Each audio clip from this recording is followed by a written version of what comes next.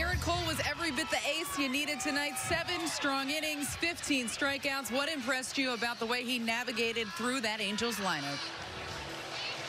Wow, he was on a mission today, and that's what we needed out of our ace, was to come in here.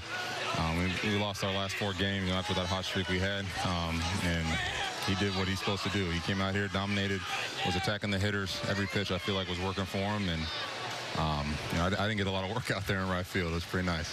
With the way he's been pitching since coming off that COVID IL, just how encouraged are you as you go down the stretch run here in September?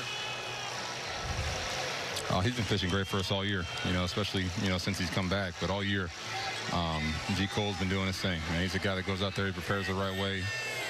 Game day, he's locked in, and you can see it on the mound. There's the intensity he brings to the game. It's just, we feed off that. The team, we're different at the plate. We're taking different at-bats. On defense, we're making plays for him. So it's, he's the whole package. That's what you want out of your ace.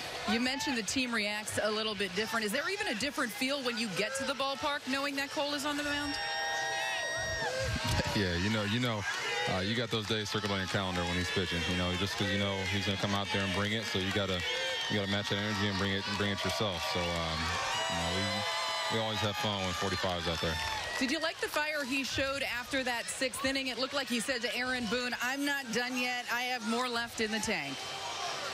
Yeah, like I said, he was a man on a mission today. He's after those 4 games we had, and came up short. He was, coming out here to prove a point. Show him that we can still do our thing. And he was a man on a mission. I think he had about 15 Ks out there. I lost count after 10, so I just anything after 10, man, it's incredible. But it was great performance by him. Fun playing defense behind them, and looking forward to our next series.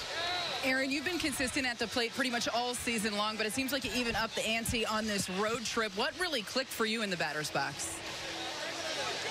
I love the West Coast. I love coming home.